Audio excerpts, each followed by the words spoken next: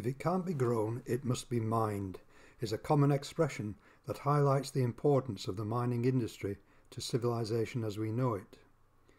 Everything in society is dependent on the supply of raw materials, and mining is the world's primary industry. Mineral processing is just part of that industry, but is the most crucial part. To understand how important mineral processing is, we must go back a few hundred years. At the beginning of the 18th century, the demand for metals and minerals wasn't particularly high. High-grade deposits were treated in relatively shallow mines, drained mainly by almost horizontal tunnels called adits, as pumps driven by water wheels or mules were very inefficient. The photo on the right shows adits by a Cornish beach, still draining mines which closed down over 100 years ago. But later in the century, things began to change, due to an invention which would change the world and lead to the first industrial revolution, usually referred to as the Industrial Revolution.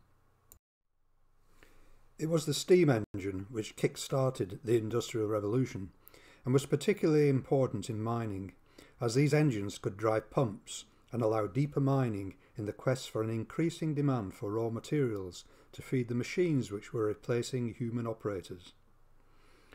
The first steam engines, the atmospheric engines invented by Thomas Newcomen, were adopted in many mines until James Watt developed a much improved engine in 1776, which was later refined by Cornish engineer Richard Trevithick. By the middle of the 19th century, world production of copper, which is now regarded as the king of the industrial non-ferrous metals, was around 60,000 tonnes, its main use being for piping and for production of alloys such as brass and bronze. Compare that with current world production of copper of around 20 million tonnes per year. The mines in Cornwall in southwest England were then the world's biggest producers of copper and tin, mainly from the minerals chalcopyrite and cassiterite respectively, and fortunately fairly crude and simple methods were available to upgrade the ores to a level of concentration suitable for economic smelting. The tin ores contained around 1% tin, and comminution was required to break the ore to a size fine enough to liberate the cassiterite from the waste minerals. This was accomplished using batteries of stamp mills driven by the ubiquitous steam engine.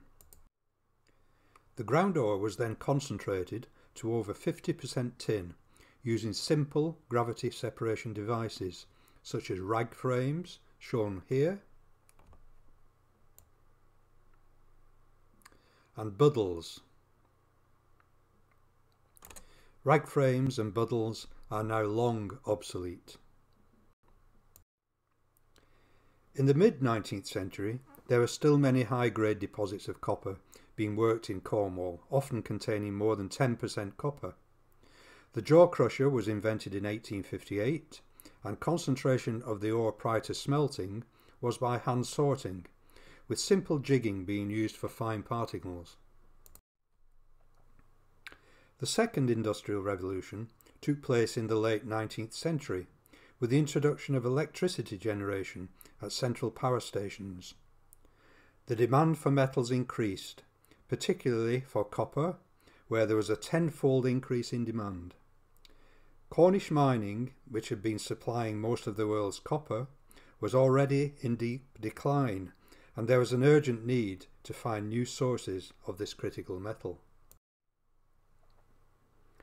There were huge deposits of copper in the Americas, but they were fine-grained and of low grade, and could not be effectively upgraded by the only two mineral processing techniques then available: gravity concentration and hand sorting.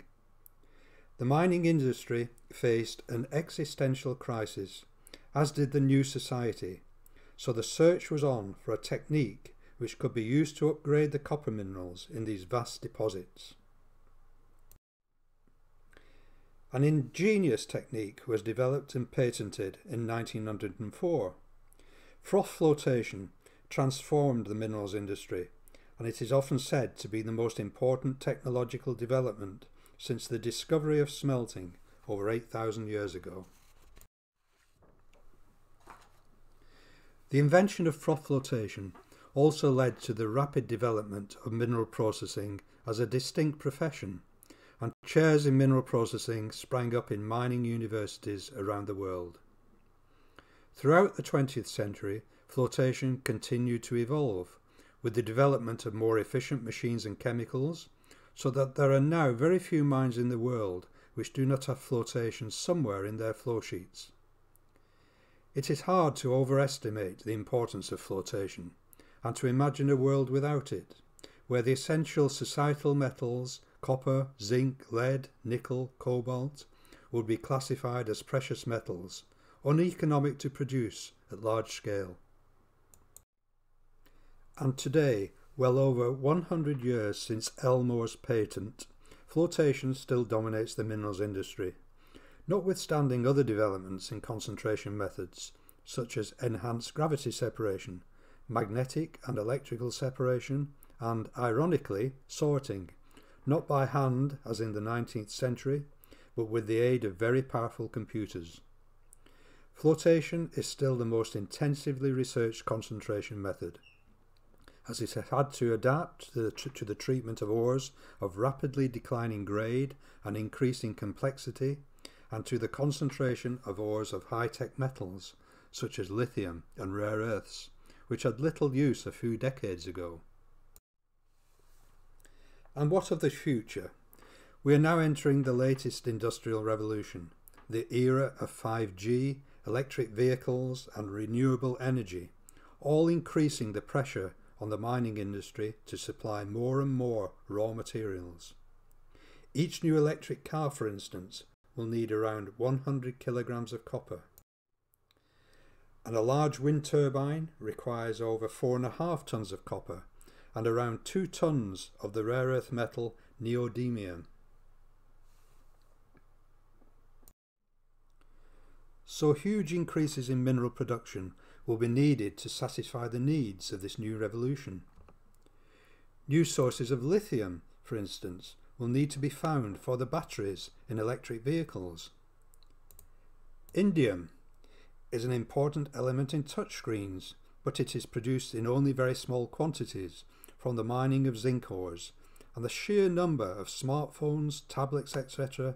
produced each year requires around 700 tons of indium. Recent estimates suggest that total reserves are only around 16,000 tons, however, highlighting that metals are from very finite resources.